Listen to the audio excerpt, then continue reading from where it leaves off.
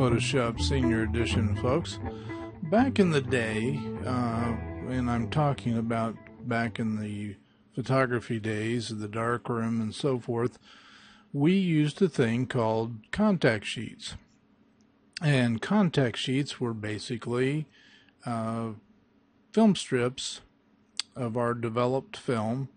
We would take the length, if it was 36 exposures, which if you're going to get your money's worth, we usually shot 36 exposures. Sometimes if we had the need for speed, we shot 24, but you would cut those in strips of 6 and slide those in the plastic sleeves, and then you'd come in, take a sheet of print paper, and in the darkroom, and under a safe light, you would lay your 8x10 sheet of paper with the emulsion side up, and then you would take your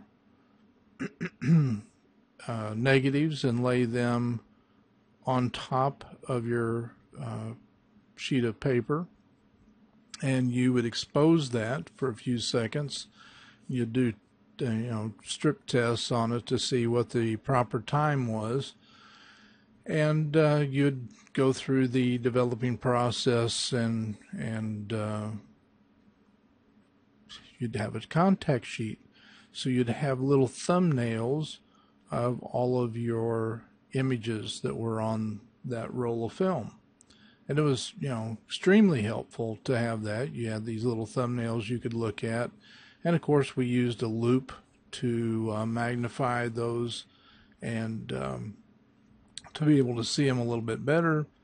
But still, they usually were good enough that we could tell what was on our negatives and decide whether we wanted to print those full size or not. Well, in Photoshop, for a long time, Photoshop had contact sheets built in. It was a nice little process, and then they came up with Contact Sheet 2, and then all of a sudden it was gone, but guess what? It came back again, and it is in the newer versions of Photoshop. If you go to File and you go to Automate, right here is Contact Sheet 2. It looks like a behemoth, but it's not really that big of a deal. I showed the class this particular graduation, and I'm just going to quickly use this as an example so you can see it go through the process. We're not going to watch the whole thing because there's 36 photographs in here, but what you would basically do is say, is this particular files, or is this, are we going to go to Bridge to get this?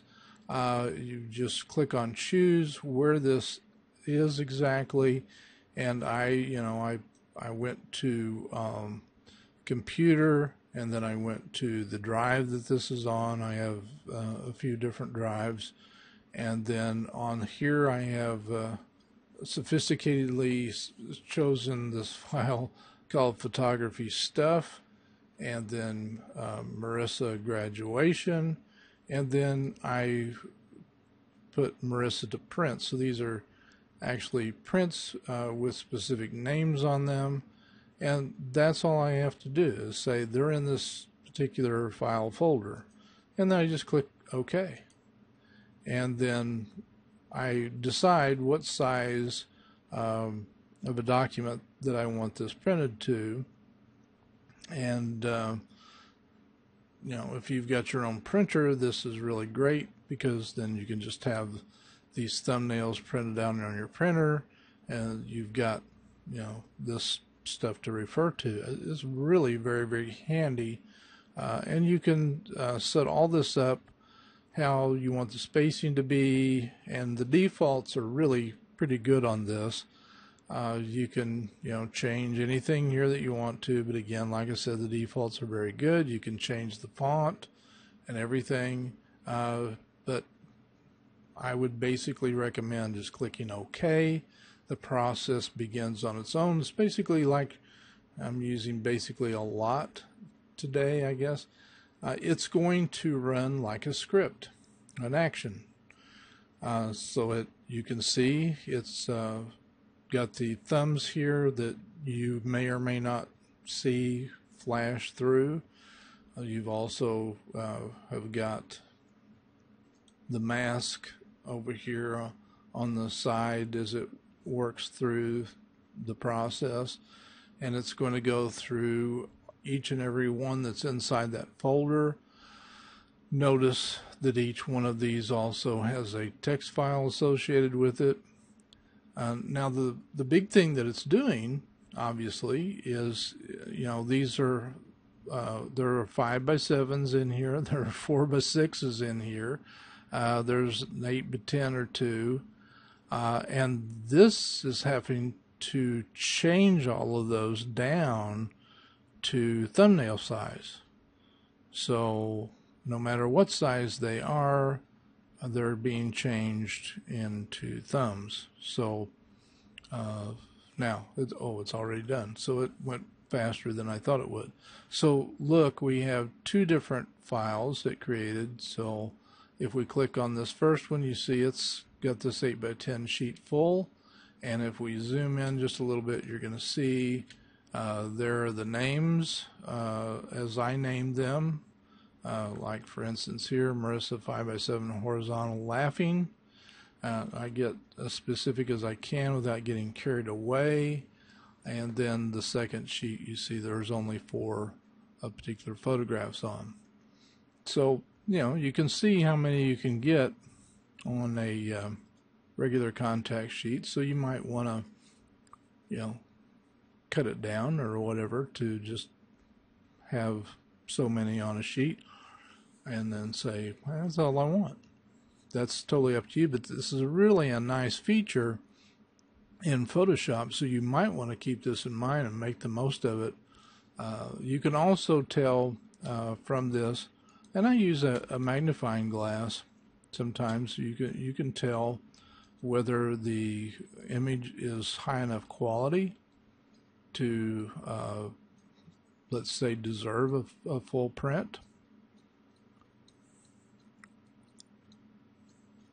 So you can go through there very quickly. Obviously, when you print these on a home computer, they're going to, depending on the printer that you have, are going to be better or worse. So something to think about. Do you want to use the file automate and contact sheet 2? I find it to be a very helpful thing, especially if you're going to consider filing some of your work, to have it handy for reference sake. Make your to have good records of what you've got. This can be very, very helpful. If you've been to China lately, as somebody may not be back yet, but trips and things, contact sheets can be very helpful for that. So you can quickly lay hands on your trip and say, oh yeah, it's this. Even if you just use the default numbers that come out of your camera, you can still look and say, oh, this picture, that's the 46775, and you can quickly grab it and run a print off of it, or save it, or email it, or whatever. So wanted to show you that, and hopefully you can find a good use for that. Okay, how about we create an action that puts a watermark in the image for us in the same place each time. Puts a nice little watermark in the image for us, and all we have to do is click a button, not a brush or anything else, just a button. So we've got this image, and I'm going to do the usual and create an extra layer here exact copy of the background, so I'm going to do a Control J or Command J on a Mac. And I'm going to go and create my text. Actually, I guess we better turn on our actions.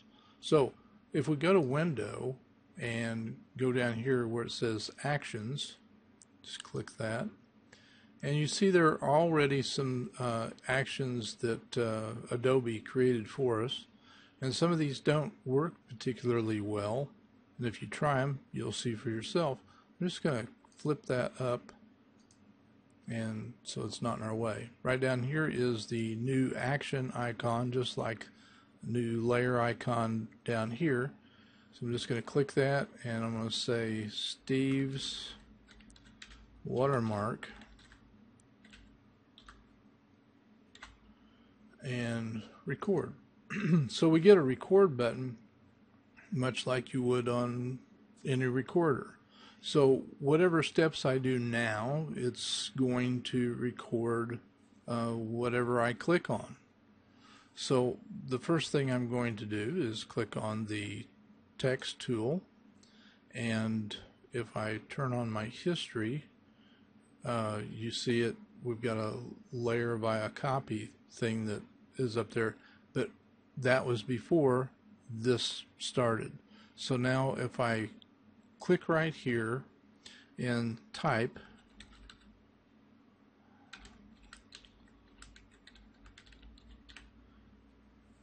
and it didn't type anything at all. Not sure why it's right there. So tiny. There it is. All right. And we can have it anywhere we want. If we go up here and click on the little commit or the move tool, whichever one we want, and we can, have it wherever we want on the screen. Right now, it really doesn't matter where we put it. Let's also change the opacity of this just a little bit. Let's drop that down just a little bit so it's not quite so hard. And I guess that's okay. Now I want to select the layer 1 because I want to be able to put this in the bottom left hand corner. If I select layer 1 right now, that will work for this image only. If somebody tries to run this action on their computer and they have a different layer 1, and if you try to run it and you had a different layer 1, this is going to work. It's not going to work. So that's why it's important to know some of the shortcut keys to work this, and it will work no matter how many layers that you have and what those layers are called. What we're going to do to select this layer 1 instead of clicking on it is hold down the Alt Shift or Option Shift and hit the left bracket key, and that's going to select layer 1. And both these layers now are highlighted, but now our alignment keys up here, or alignment icons, are lit up, which is going to allow us to align our text with the bottom left. So here's our one for the bottom, so that shoots down there, and here's the one for the left. So now we're aligned bottom left. So now we can turn off the recording. Over here's the stop button. So it stops recording, and you see all the steps that we did. So I can undo all of these things, or I can go to my history and go back to where we started. This is where I first loaded up this image. So if we go back to the layers, you see there's nothing else there. And now if I sort of rewind our recording and go back to where it says Steve's watermark, and I hit the play button, it ran through the steps, and there's Steve McLaughlin, bottom left. Well, how do I know that's going to work on another image? Well, let's just load up a completely different image. So I'm going to go to File. Let's do an open recent. Here's one that and it's a PSD file. And this one is a CR2 file. So this is a camera raw file. So let's do a open recent, which is a PSD, and it has no layers in it or anything. I'm just going to hit Steve's watermark, and there you go, Steve McLaughlin. And you can change that opacity however much. You can have it a lot more faded if you want it to be. You know, you can put the copyright symbol at the end and all that stuff if you wish. You can certainly make it smaller. You can use a different font and so forth. But you can, you know, each time you're done with an image, you can certainly just go up and turn your actions on and just hit Steve's watermark. You know, if it happens to be up here at the top, just go to Steve's watermark and hit the play button, and you get your watermark. So pretty simple, pretty straightforward. I hope you'll experiment with that, put your own watermark in, and try some actions out for yourself. Here you go, Photoshop Senior Edition, folks. I'm going to work on somebody that's fairly familiar. This has been slightly adjusted image in Photoshop. No. In Portrait Professional. Took a few years off of myself here, but we're going to dodge and burn me and even make my teeth look a little bit better. This doesn't play especially well to actions, because you certainly can't run actions in dodge and burn. But if we got to work something else in for time, and dodge and burn fulfills another one of the things that we needed to cover. So let's get started with this. Okay, here's what we need to do. We're going to create a couple of additional layers. So let's go down to the new layer icon and let's just click it twice, and we're going to call this one Dodge, D-O-D-G-E, and this will be Burn, not B-E-R-N. Alright, here's what we're going to do. We're going to fill both of these layers with 50% gray. So let's go up to Edit, down to Fill, and under Use, select 50% gray and click OK. Then go to Burn, same thing, Edit, Fill, 50% gray. OK.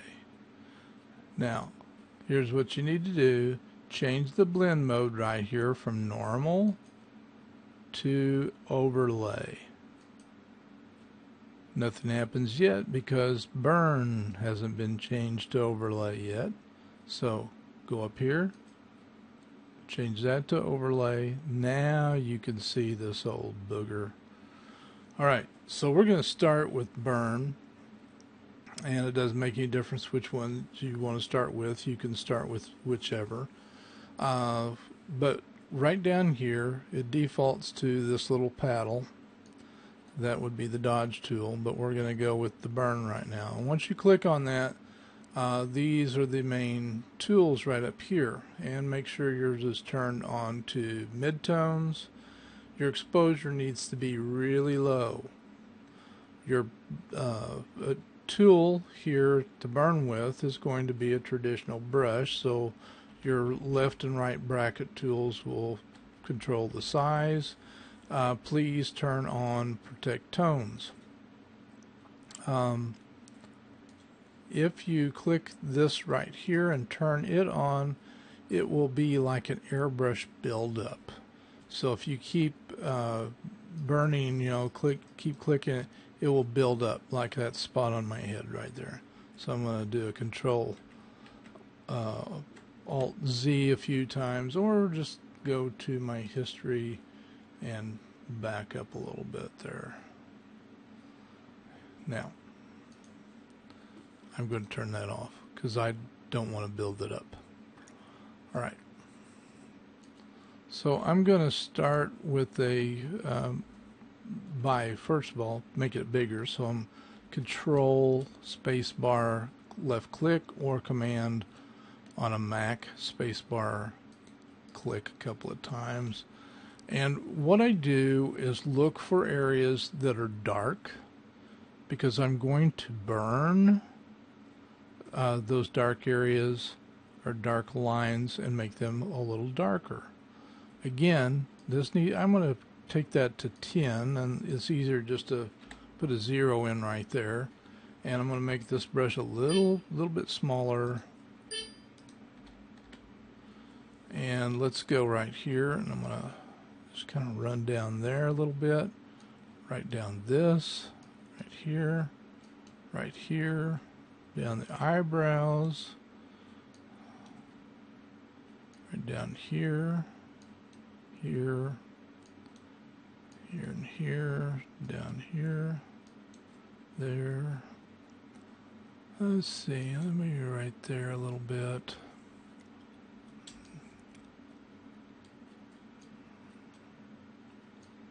That may be all on the face.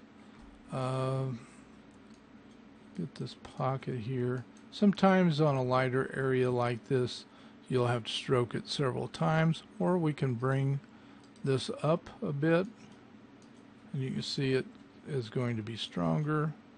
Take it down these areas.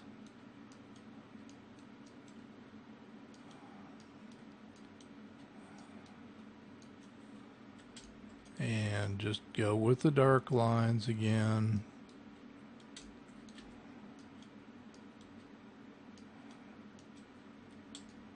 Over here, we got a dark crease area here, coming down here. And the clothes, it's a lot more fair game to run those dark lines. Let's go down this. That's good. All right. Let's go with the dodge tool. Let's make the brush bigger. Maybe take that back down again. And let's run to the light side of things. Up on this collar, the light side here, light side. Up here on the top of that, maybe up on that a little bit, up here on the shoulder.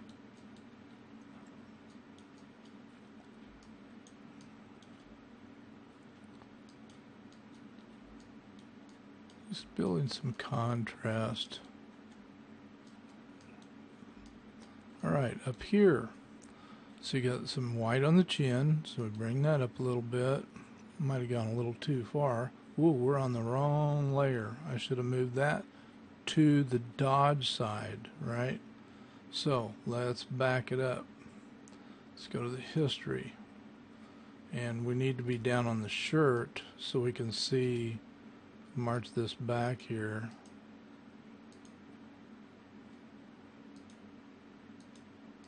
To see where that was. Not seeing any change. Let me zoom out.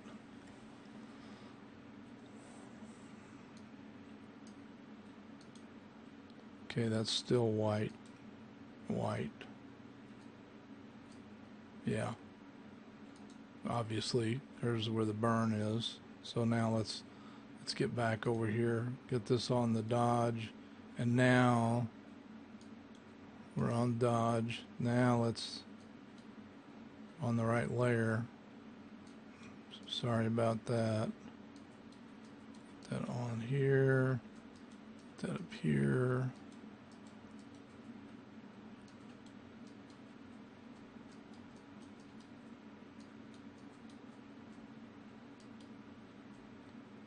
Getting that up here. Get some on this. Didn't even think about that part. You can see the kind of a 3D effect going. You got this dark going down here, and they got the light on this side of it. Put some light on this side of the collar. You got the dark going underneath it. Get some light on this side of it. Maybe make the brush bigger and get some more light on this side of the collar. Get some light up there on that. If you go too far, you got it on its own layer over here. And you can see, hopefully, let's go up here, and I'm going to try to change the panel options here so you can see what's going on. Now, let's work on the face. We can go around here a little bit on the chin.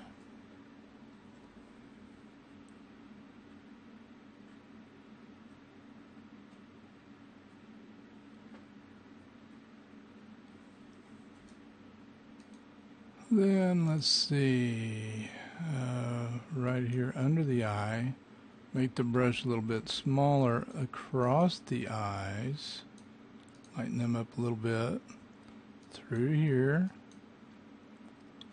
right here's a little bit, the nose a little bit, down the bridge, right in here a little, under here, maybe a little bit through there. Don't want to get too carried away. That's the key.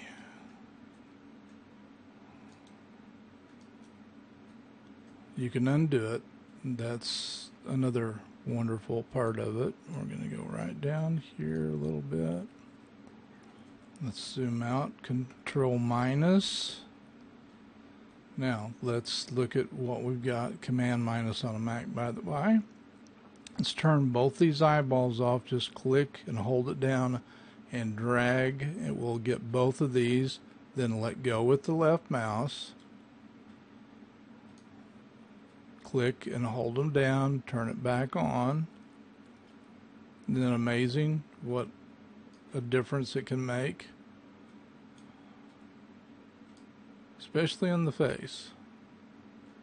And again, we can, the dodge is highlighted, so let's just bring the slider down a little bit. Let's say right in there. Let's go to the burn. Take the burn down just a little bit. And let's go back and turn these both off. Turn them both on. I think it's amazing what dodge and burn can do on a portrait. You can do the same thing on a landscape as well. There's a lot more to it, but you can certainly be very effective with it. So give this a try.